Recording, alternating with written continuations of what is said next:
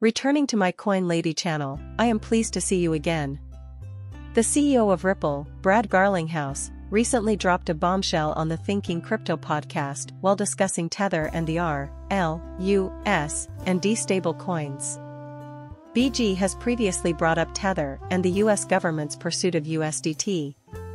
With the US dollar not going back to 1-to-1 and no evidence of reserves, the US dollar is not secure and will collapse at some point. I seriously doubt that our market share will be the same in 2 years, even though BG claims that it might keep growing. Thus, we may witness the US dollar's devaluation in 2 years, which corresponds to the precise market peak on July 26, and if Big Short is correct, the market crash may not occur until 2026. This is because we still have Tether USDT at long last collapsing. In addition, we shall observe Tether depegging reaching zero. A lot of people will lose money, that's for sure. However, this bodes well for the US dollar and heralds the continued dominance of Ripple in the stable coin markets. And this is analogous to, say, a scenario where Apple and Samsung coexist. In that case, the collapse of Samsung would be tremendously beneficial to Apple since more people would use Apple products, and Apple's market share would increase. It seems that the R, L, U, S, and D were all experiencing the same issue with Tether. After Tether's collapse, Ripple will become the biggest stable coin. Unlike Tether's USDT, the RL's D is backed by 1-to-1 and will be compliant and regulated by the law. A representative from Ripple has announced that all that's needed is regulatory clarity for the RLD. It's currently ready to launch, but the 1% approval is still pending. Guys, just to reiterate, the stablecoin is regulated, which is great news. This means that, unlike Tether and other stable currencies in the past, we won't witness the RLUSD, the pegging collapse. Additionally, according to Jack McDonald, the stablecoin is already existing on many blockchains. Currently, only Ethereum and the XRP ledger have been officially validated. However, in the future, other blockchains such as the HBAR blockchain, ISO tokens, Stellar Quant, Algorand, etc., may also be added. Additionally, one of the largest payment companies, MoneyGram, has made a huge announcement. They have launched Stellar wallets that will allow users to send USCC cross-border remittances. Western Union makes an appearance during Ripple Swell events, where MoneyGrams are sent utilizing Stellar and XLM. The RLUSD and XRP might be used by Western Union. Things in the crypto sector are happening at a huge rate. There is TradFi's foray into cryptocurrency.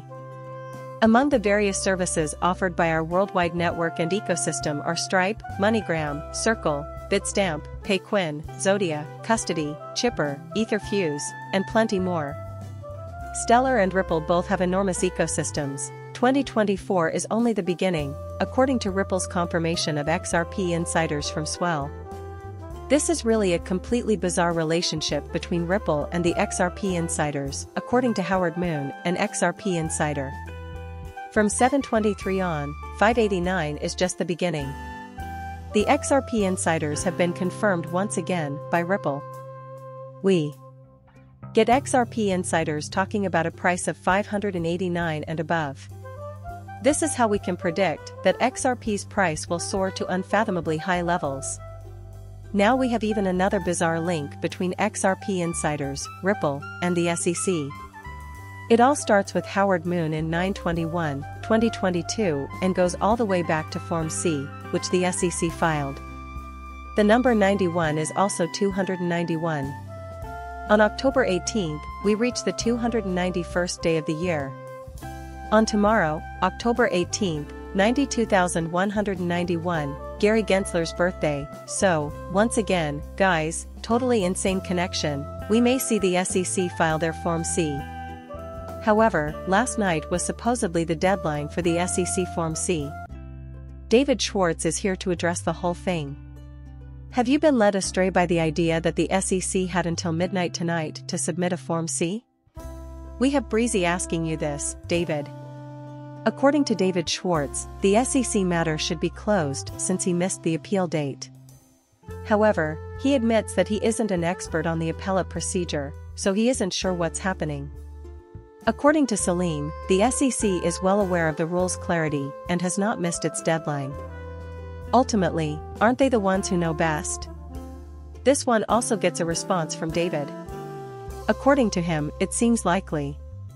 It's quite unlikely that they intentionally detonated a filing to terminate their repeal, but it would be an incredibly strange action nonetheless.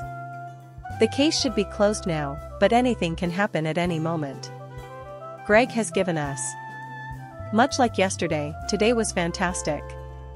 It was a fantastic day, BG, 123, David Schwartz, and Brad Garlinghouse. Guys, XRP is having a fantastic day if the SEC isn't truly pursuing their appeal. Finally, XRP attorney Fever Spoli says, I wouldn't get too excited about an untimely Form C filing. He adds that appellate courts give federal agencies like the SEC a lot of leeway, so even a weak excuse will probably be enough to get the court to let it slide. So we could see the SEC filing their Form C tomorrow, but if they don't, then this means that the case is most likely over. It is official, the SEC is not appealing. My video would not have been seen without you. Thank you for watching my channel and for subscribing. I will see you later.